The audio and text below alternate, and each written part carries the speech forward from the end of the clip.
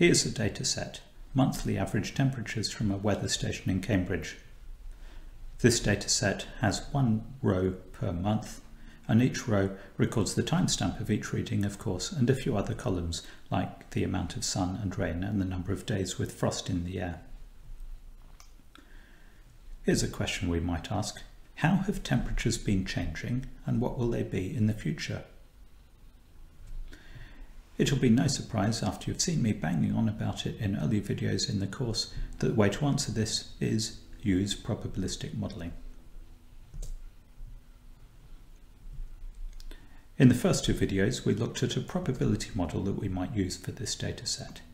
This function takes in the timestamp t, and then it computes a sinusoid.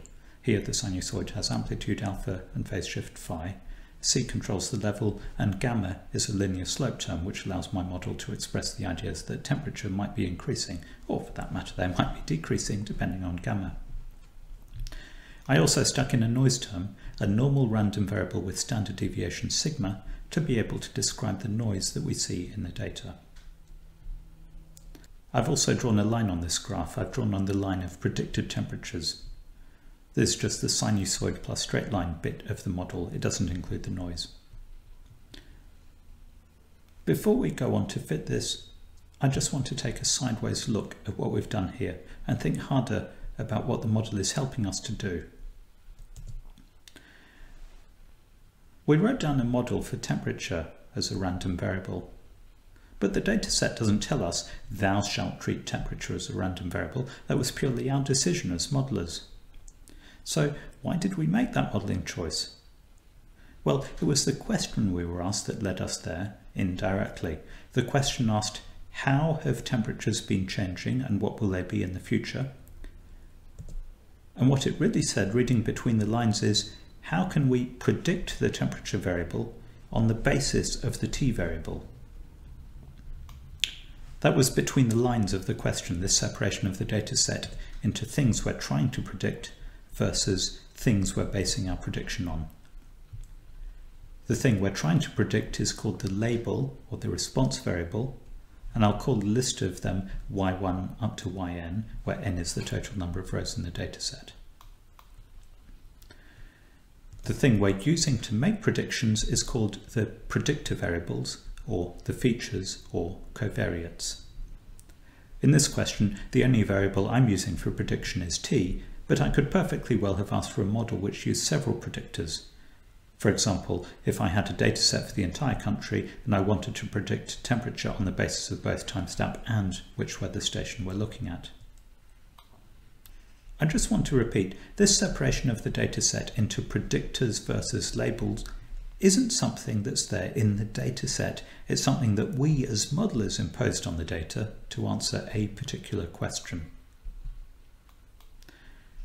This overall goal of having labels and predictors and trying to fit a function that makes predictions is all there is to an awful lot of machine learning, especially Kaggle-style competitions with leaderboards of whose predictions are most accurate.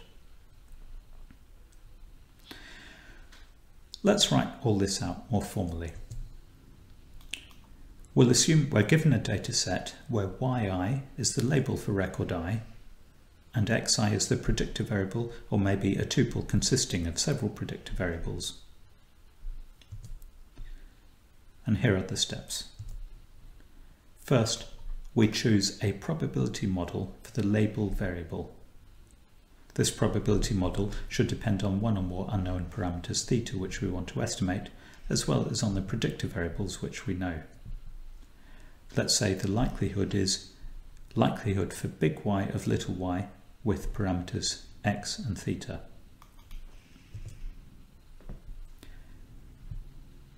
Next, we'll assume that the dataset consists of independent observations of the random variable big Y drawn from this distribution. Independence means that the likelihood of the entire dataset is the product of the likelihoods of the individual data points. Last, we estimate theta using maximum likelihood estimation.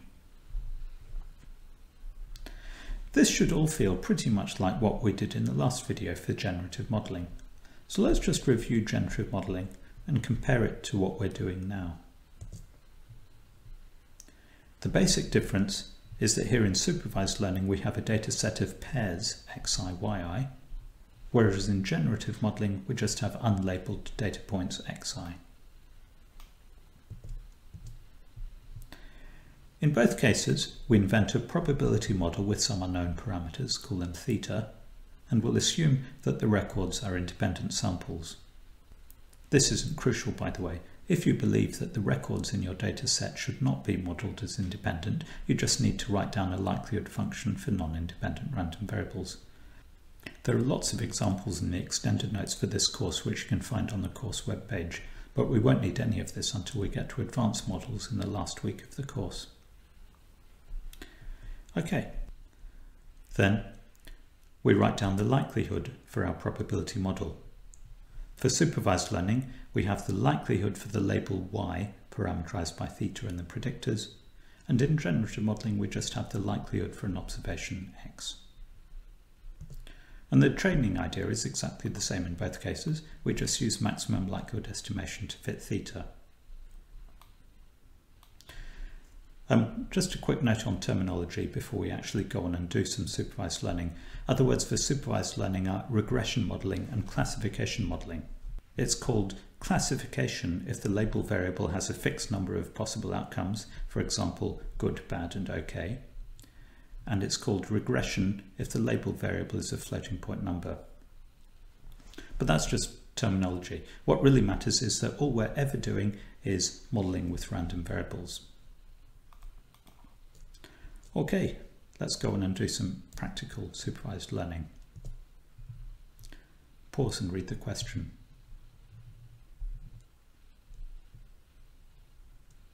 Here's a data set of xy pairs, x and y both floating point numbers. Let's try and fit a straight line model to the data. There's no reason why we couldn't have estimated sigma if we wanted to, just so happens that for this particular question, the question setter knows what sigma is, so we're going to treat it as constant rather than as a parameter. And we'll follow the usual procedure. Write down the model for a single observation, then the likelihood function, then the log likelihood of the entire data set, and then we do the optimization. The question tells us the model for a single observation. It says that each y is a plus b times x plus normal noise. I've written it here in two different ways. First, how it appears in the question. Second, as a single normal random variable. The normal random variable is magic. There's a result which says if you start with a normal random variable and add some non-random terms, you end up with another normal random variable. We mentioned this earlier on in the course in the video about standard random variables, and I told you that we'd be using it over and over and over again throughout machine learning. Next step, the likelihood function for a single observation, i.e. the probability density function for a normal distribution. One thing I want you to watch out for. Don't just look up the formula on Wikipedia and copy it out. The Wikipedia formula doesn't have a plus bx in it. It has mu, because Wikipedia doesn't know that you are trying to use a normal for this specific straight line fit, so it just gives a generic formula.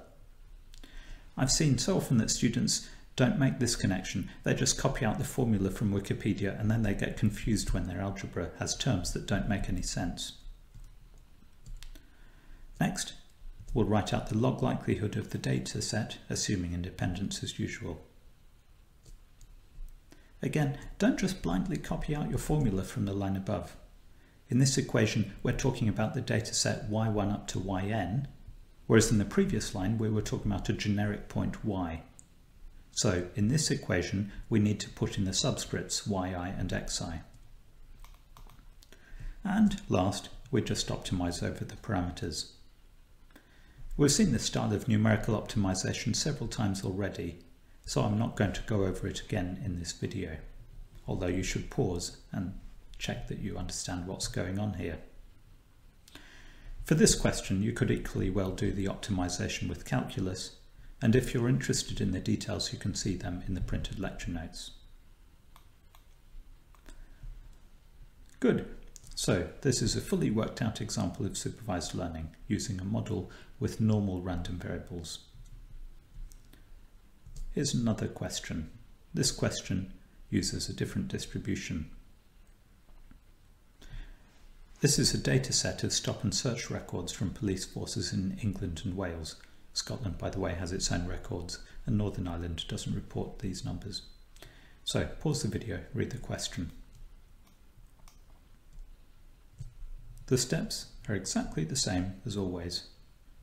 First, we'll write down the model for a single observation.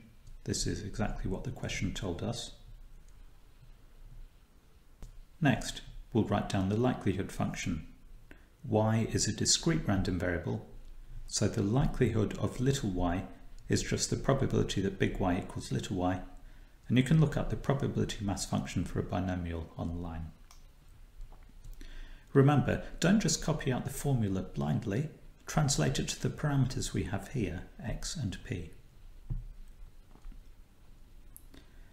Next step, write out the log likelihood of the entire data set.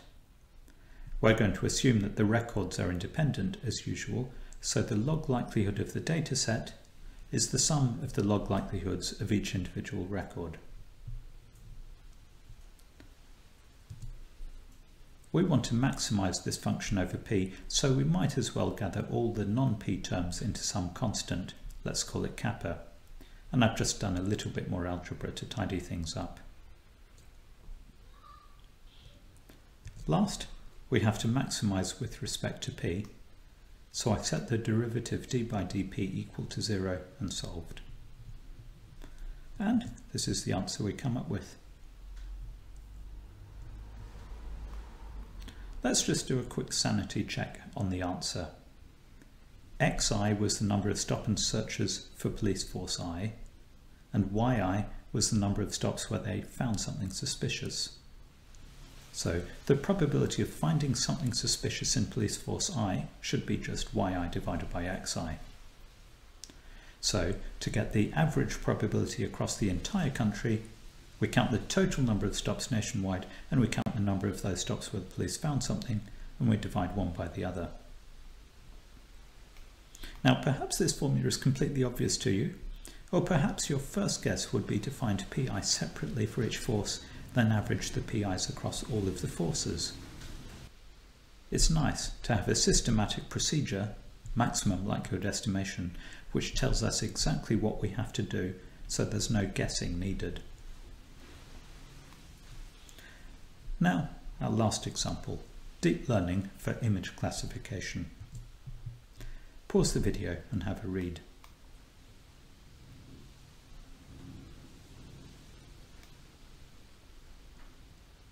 I'm not going to go through the working here. You can find it in the lecture notes for the master's course on probabilistic machine learning, but don't be put off, it's literally the first topic in that course, and there's nothing more to it than exactly the same procedure we've been using throughout. Okay, so this is the end of the first part of the course. We've learned how to put together a probability model and how to estimate its parameters using maximum likelihood estimation. And we've worked through examples of unsupervised learning and supervised learning. In the next part of the course, we're going to go much deeper into how to create models. The idea is we want to easily be able to put together a model that captures all the features we're interested in. We want to spend our time thinking about what's in our data set. We don't want to have to spend our time thinking about the mechanics of how the model is put together. So for that, it's useful to have a repertoire of standard patterns that we can use for modeling, and that's what the next section of the course will be.